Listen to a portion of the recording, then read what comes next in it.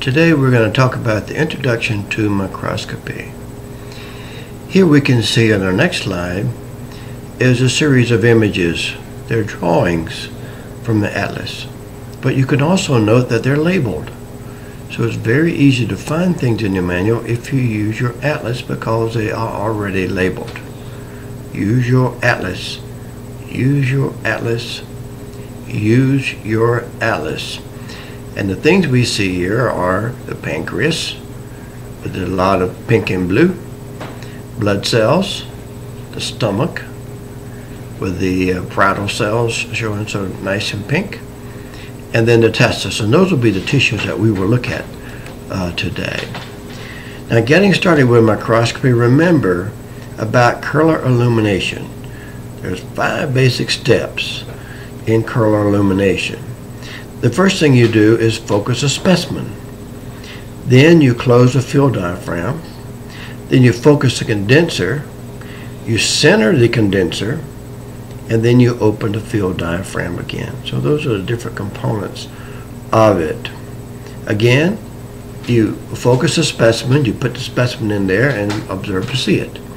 Then you close the field diaphragm so you can see the edges of the diaphragm to allow you to focus the condenser. You focus the condenser with a little knob, and now you might see it's a little bit off the center. So use the center knobs around the side to center condenser. And then finally, you open the field diaphragm right out of sight of view.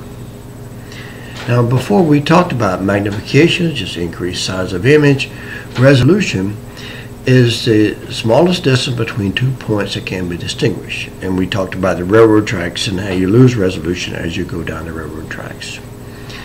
Now, in terms of calculating your resolution, it's a constant time the wavelength divided by the numerical aperture.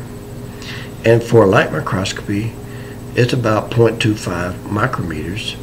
But for electron microscopy, it is much smaller. It's 0.1 nanometers. And that's due to the fact that the wavelength of electrons is much smaller. So if the wavelength of light is on the top of the equation and you've got a much smaller number, you're going to have a smaller resolution number. Here we see the tissue as you would see it in histologic atlas, showing you the red blood cells and white blood cells. We see eosinophil, monocyte, basophil, lymphocytes. A few more that we're seeing here, and this is one slide 115, which has the real image that we'll be viewing. Many of those circles that you'll see in there are red blood cells, but there are some white blood cells in there that are blue, and you can see the nuclei. The very smallest one are the lymphocytes. The larger ones are the monocytes, and the ones that are lobulated with kind of gray with dark a series of dots in there are the neutrophils. And here we can, next slide, we can see another set of neutrophils and a monocyte with lots of red blood cells in through there. More monocytes, neutrophils, and a lymphocyte with many blood cells. Here we see a neutrophil and an eosinophil. So you see big eosinophilic granules located in this cell. Here a little bit of a basophil maybe, and some neutrophils that we can see. Again, neutrophils, eosinophils.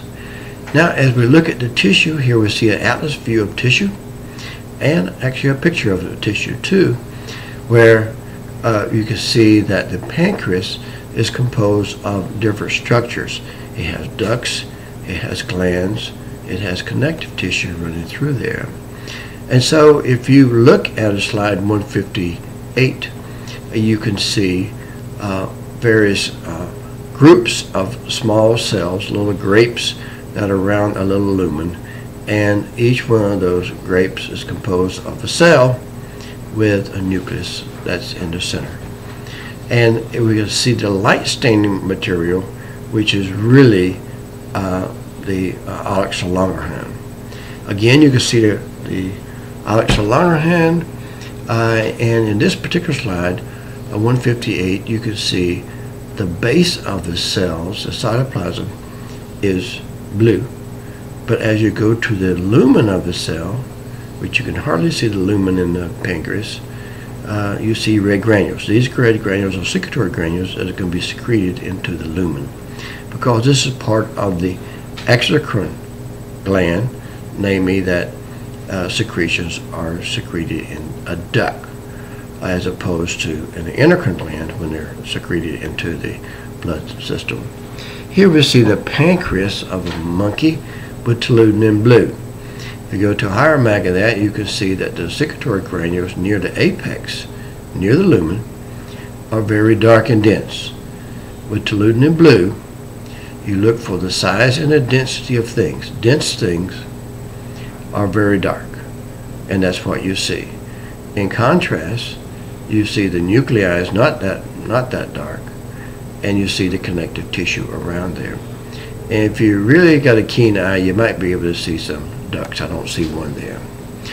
The next tissue is a piece of testis, and this is an atlas view of the testis. It's got a capsule around it, which is the pink thing we see at the top. Then it has a series of little tubes. These are the seminal tubules that produce sperm. Sperm goes from those to the retestal tubules that go out through a series of excurrent duct system. If you look at UT slide 165, you can see the human testis there. In between the tubes, you see a group of cells. These are Leydig cells that produce testosterone.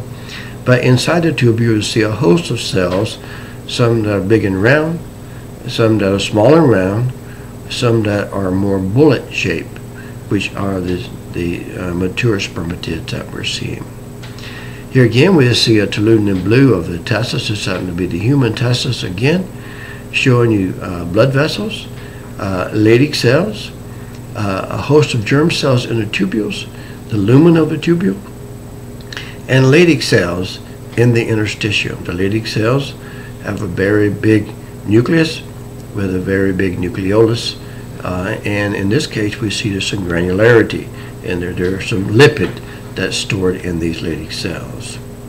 Now slide 19709 shows you that tissue is largely transparent until it's stained. That's what tissue is. It's transparent. And here you can see where the stain did not stain all the tissue, and you can see through the area that there was no stain. Again, you can see that you have to literally stain the tissue to be able to, and it's the differential stain, so you can see the surrounding tissue around the cells pretty well, which you cannot see it on the right side that has not been stained.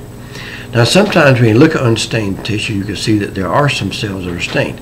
Here we can see some mast cells or granules. This is after staining. You can see the granules even better. So we have tubules on the outside, interstitium in between. Again, mast cells in the interstitium that we see. This is another view from an atlas on the digestive tract, and it starts out with the trachea, the esophagus, and then from esophagus it goes to the stomach. So when you have streptococcus squamous in the beginning, and then you have simple columnar. And here we see slide 145, which has the fundic stomach in there. And if you look inside there, you can see some big cells, light staining cytoplasm, and a spherical nucleus, and those are the parietal cells. The ones in between, if you look in the right-hand corner at the bottom, you can see some cells are shaped like columns, and then one is shaped like a pyramid. The pyramid is a parietal cell, produce hydrochloric acid, and the other cells are chief cells, which produce pepsinogen. We can see that again with the fundic stomach of a rabbit, and we can see the parietal cells have a host of mitochondria around them. On the surface of the cell, we have the surface mucus cells as well on the surface. Now, one of the things that we want to do in terms of microscopy is to be able to recognize sizes of things and get a feel for the different things with different sizes. And here we see a series of micrographs that are arranged in increase in magnification. And what you want to do is compare membranes And if you look at the far right, you can see the lipid bilayer of membranes, and then you can see some membranes as you go to the middle. 4C has fairly well-defined membranes, and then less so as you go to lower magnifications. Also ribosomes, you can see nice ribosomes in 4C, whopping ribosomes in 6A, some ribosomes in 12A, but you can hardly see the ribosome, just granularity is all you see. And then the other thing is mitochondria. And here we can see the mitochondria. I don't see any in 16A, but there are some in 7. We also 2B. But you can see the mitochondria, which are larger structures. So you can't see membranes in some of them, but you can see the mitochondria. And so here we see this is a host of white blood cells that we can see there. And you see ribosomes are increasing in size in this group of cells. Then we see ribosomes a little larger, even larger. Here we see microtubules, and the ribosomes are even larger there and so if we want to look at ribosomes, look at rough endoplasmic reticulum. You can get a feel for what the size of the ribosome is. And then finally, at higher magnification, you can see the lipid bilayer as well. So here we can see the magnification, 9,000, 13,000, 60,000, all the way up to 200,000 magnification. Another thing we want to keep in mind is there are different types of microscopy, electron microscopy.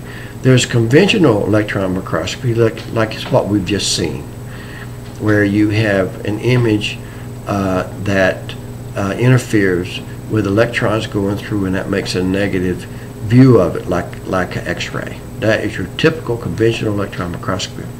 There's also carbon replica electron microscopy, where you have a carbon film that goes on the tissue that takes the shape of the tissue. You dissolve away the tissue, and you're only looking at the replica.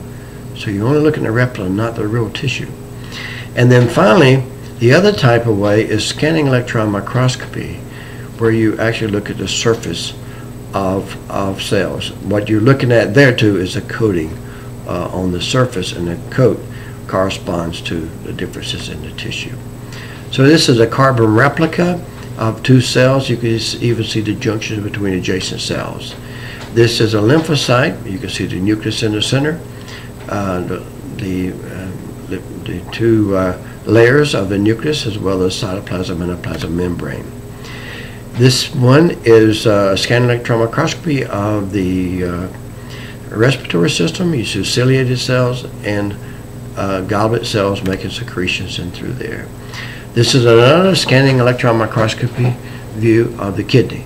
So here we can see the different glomeruli with the